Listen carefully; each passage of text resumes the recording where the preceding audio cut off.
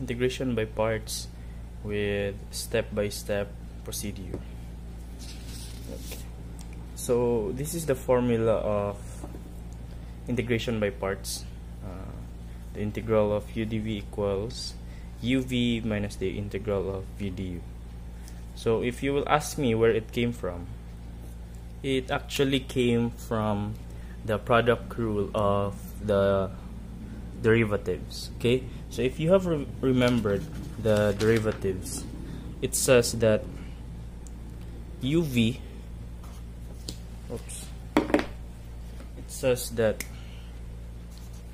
uv, two functions multiplied with each other can be derived through u dv plus v du. Okay, so the first function, the second function is equal to u dv. U is the first function, and then the derivative of the second function plus the second function multiplied by the derivative of the first function. Now, we all know that the antiderivative of a derivative is the derivative function itself.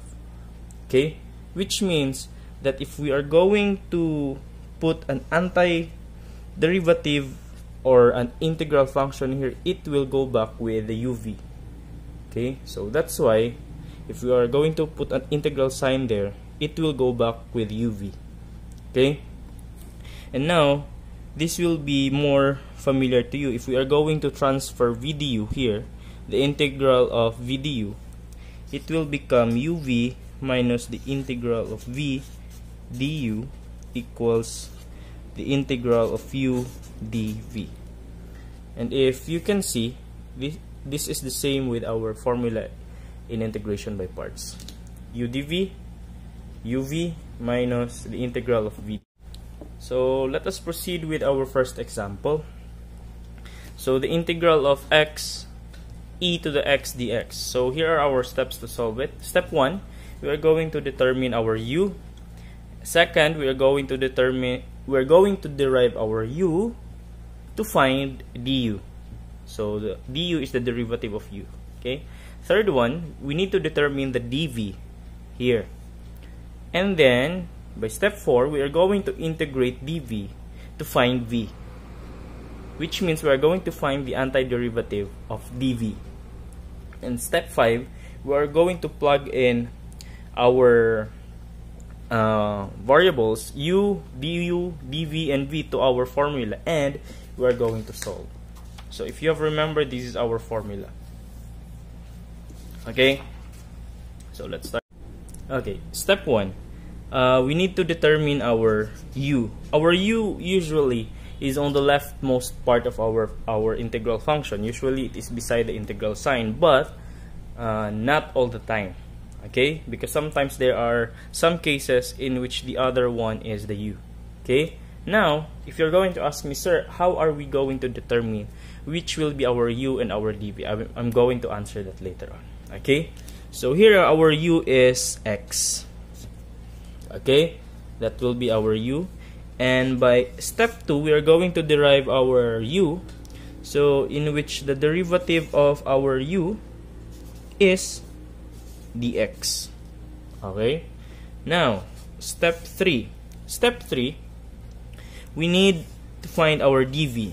So since we have already established that our u is x, which means our dv will be this one, e to the x and dx. So e to the x dx. Step 4, we are going to integrate this one. Okay, find the antiderivative. So the antiderivative of the e to the x is still e to the x. Okay, if you have remembered that one. Now, step 5, we're going to plug in it to our formula, which is the integral of u dv is equal to uv minus the integral of v du. Okay, so our u here is x, and our v is e to the x minus the integral of v, which is e to the x, and our du is dx. So after plugging in it, we're going to solve for the integral of this one, okay, to remove the integral sign, and then we're done. So we'll continue. X e to the x minus the integral of e to the x is what? Still e to the x. So e to the x plus c. So remember that if we're going to remove our integral sign, we are going to put plus c here since this is indefinite. Okay? Okay, so this is our second example, the integral of x to the 10 ln x dx. Okay, so let's start. In our step 1, our u will be, okay, so keep in mind, if we are going to put our u as x to the 10, okay, which means later our dv will be ln x dx, and the antiderivative of ln x is quite difficult, right? However, the derivative of ln x is quite simple, okay? So remember that which among these functions are quite easy to integrate, that will be our dv, okay? And the simple one will be our u, okay? So our u here will be ln x, because in our step 2, if we are going to derive ln x, that will be 1 over x dx, okay? And in number 3, that will be our dv. So our dv will be x to the 10 dx, okay? X to the 10 dx. So because x to the 10 is much simpler to integrate compared to ln x, okay, so if which one is simple, that will be our dv, okay? So which means in our number 4, our step number 4, the antiderivative of x to the 10 will be x to the 11 over 11, okay? We will not put plus c as of the moment here, okay? Now in step 5, we are going to plug in it in our formula. If you have remembered our formula, it is the integral of u dv is equal to uv minus the integral of v du, okay? So our u here is ln x. So we have ln x, and our v is x to the 11 over 11. X to the 11 over 11. Minus, okay, quite some shortage in space, so we will put it here. So the integral of v, our v is x to the 11 over 11. And our du is 1 over x dx, okay? So 1 over x. Of course, we will write dx here. Okay, as you can see, it is quite a mess. So let's make it more clean. So x to the 11 over 11, we will put it in the left side of ln x. So it will be x to the 11 over 11 ln x minus, as you can see, we have 11 here, 1 over 11. We will put it outside our integral sign, and by law of indices or law of exponent, x to the 11 divided x will be x to the 10, okay? So we will have 1 over 11 integral of x to the 10 dx. So that is pretty much simpler than this one, right? Okay, now let's solve this one. Let's make it as a fraction. So we will have 1 over 11 x to the 11 ln x, okay? And then we will have minus 1 over 11 x to the 10. The integral for that is x to the 11 over 11 plus c, okay? We can simplify this one. 1 over 11 x to the 11 ln x minus x to the 11 over 11 times 11, that is 121, plus c. That is our final. So this is our third example, the integral of x cubed e to the negative x dx. Okay, guys, remember, there are times wherein we are going to integrate by parts, not just one time, but two times, third time, or there may even be fifth time. Okay, so this is a good example for that. Okay, let's start. So our u here is definitely, okay, let me write it first. Our u here, if x cubed e to the negative x, okay. So our u here is definitely x cubed, and our dv later will be e to the negative x. Okay, don't worry, but it's quite tricky, but yeah, we can do this. Okay, so our u is x cubed, which means in our step number 2, our du, okay, our du is 3x squared dx. Okay, next, step number 3, our dv is e to the negative x dx. Okay, which means our v is, okay, so we are going to integrate that one. Okay, I will use another sheet of paper here. So let's try to integrate that one. We are going to integrate e to the negative x dx. So this one, we are going to use u substitution for here. Okay, so our u will be negative x. Okay, so let u be equal to negative x. So if you are going to derive this, our du will be equal to negative dx, right? Negative dx. And then we are going to find substitute for dx. So we are going to divide both sides by negative 1. Negative 1 is from negative dx. Okay, which means our dx will be negative du. I'm not going to say du over negative 1 because du over negative 1 is negative du.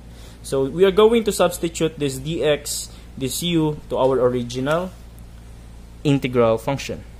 So if we are going to substitute that by u substitution, it will be e to the u, okay, because we said that we are going to let u be equal to negative dx, and dx is equal to negative du. Okay, so assuming that we have this negative 1, right, so we are going to put it outside the integral sign. So we will have negative e to the u du. Okay, so the integral of e to the u is still e to the u, right? So it will be negative e to the u, which is negative x plus c. But later on, we are not going to write plus c in our solving, okay, since we are going to substitute that. Okay, so we are going to write in our v negative e to the negative x. Okay, so let's start. So number 5, from our formula we have u dv minus equals uv minus the integral of v du. Okay, so uv, our u is x cubed, our v is negative e to the negative ex. So we will have x cubed, and we have negative e to the negative x minus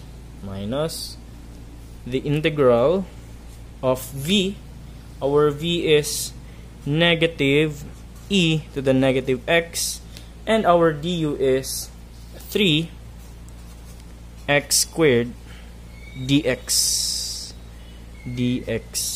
Okay, so let's make it quite simpler, quite cleaner. So negative, we are going to put it outside the negative, the x cube. So we will have negative x cube e to the power of negative x, and we have negative and negative, so it will become positive. And 3, we're also going to put 3 outside the integral sign, so it will be plus 3, the integral of e to the negative x squared dx. Now if you have observed here inside our integral sign, we have another e to the negative x and x squared. So we have multiple function inside, which means we are still going to integrate this one by parts. Okay. So I have rewritten this new integral in another sheet of paper. We are going to solve this one again. Okay. So here our u is still x squared. Okay. So if our u is our x squared, this is for the step 1. So in our step 2, our du will be 2x dx. Okay. And our dv, okay, is e to the negative x dx. Okay, e to the negative x dx. So our v, if you have remembered, we have already solved that, the integral of e to the negative x is negative e to the negative x. So that will be negative e to the negative x.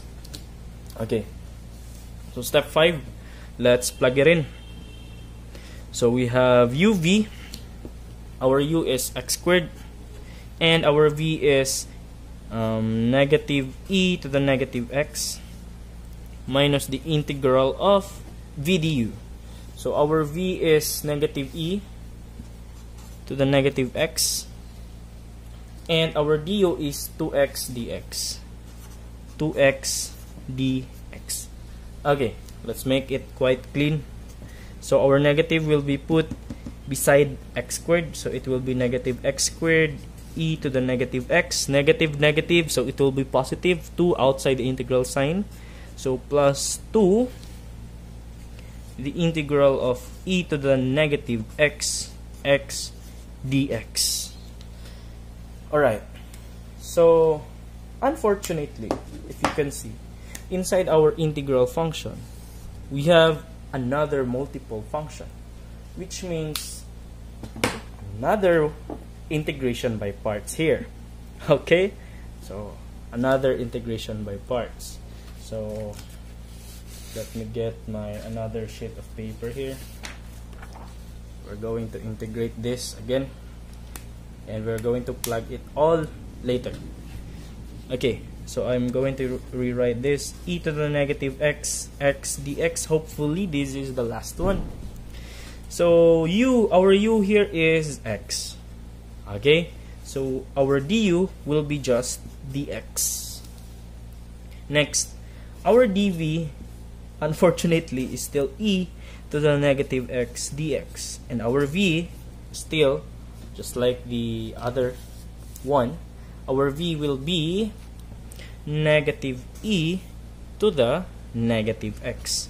So now let's plug it into our formula, which is the integral of u dv is equal to uv minus the integral of v du.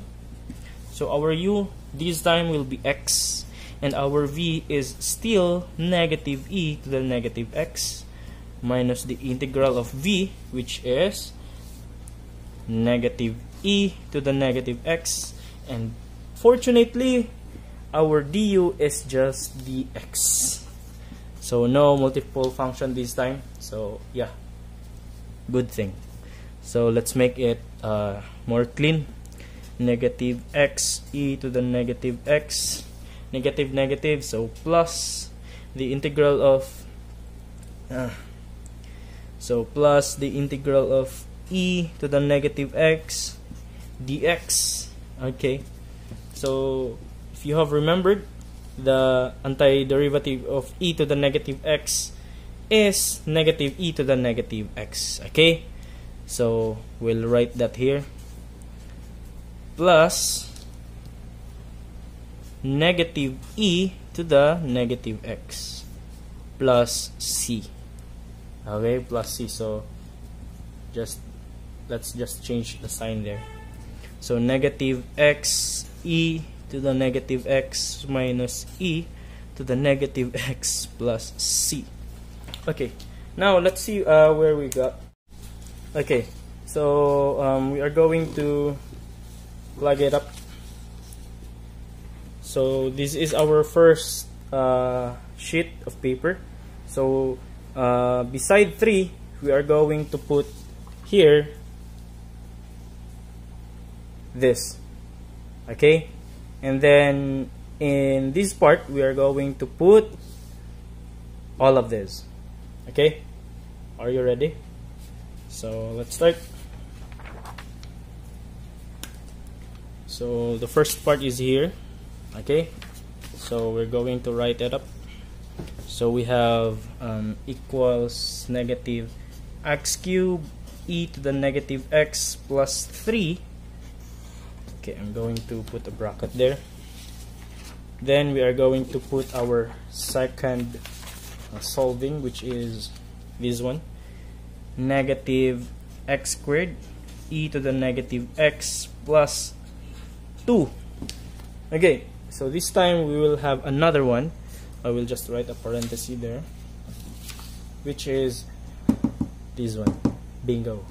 Okay, so negative x e to the negative x minus e to the negative x. Sir, where am I going to put that plus c? We're going to put it outside the bracket. Okay, because there's no such thing as 2c or 3c. Okay, so this is just okay. It's quite complicated, right? So let's try to trim it up. Let's trim it down. Okay, so first here, okay, we're going to distribute that 2 and then by the 3. Okay, so we're going to copy this one for now, e to the negative x plus 3, that bracket of negative x squared e to the negative x. Okay, let's start. So 2 times negative 1, that will be negative 2 x e to the negative x. 2 times negative 1, that is still negative 2 e to the negative x plus c. Okay, next 3. We're going to distribute that 3 here, here, and here. Okay, equals negative x cubed e to the negative x. Oops, kind of mistake there. So we have 3 times negative 1. 3 times negative 1, that is negative 3, right? So negative 3 x squared e to the negative x. Next, 3 times negative 2, that will be negative 6x e to the negative x. Okay, so we are just going to multiply all the numerical coefficient for here. 3 times negative 2, negative 6 e to the negative x plus c. Okay, so if you want to simplify this one, we can still simplify this one by finding the common monomial factor for each of the term. And the common monomial factor for each term is obviously e to the negative x. So we can write that as e to the negative x, negative x cubed minus 3x squared minus 6x minus 6 plus c. And that will be our final answer. Okay, so in our last example, you can actually pause this one and try it on your own. Okay, so as I've said earlier, I've said that ln x is quite difficult to integrate. but what if there will be a question like this? So we really need to integrate this one. Okay, so now let's try to figure out how we are going to integrate this by part. Okay, so first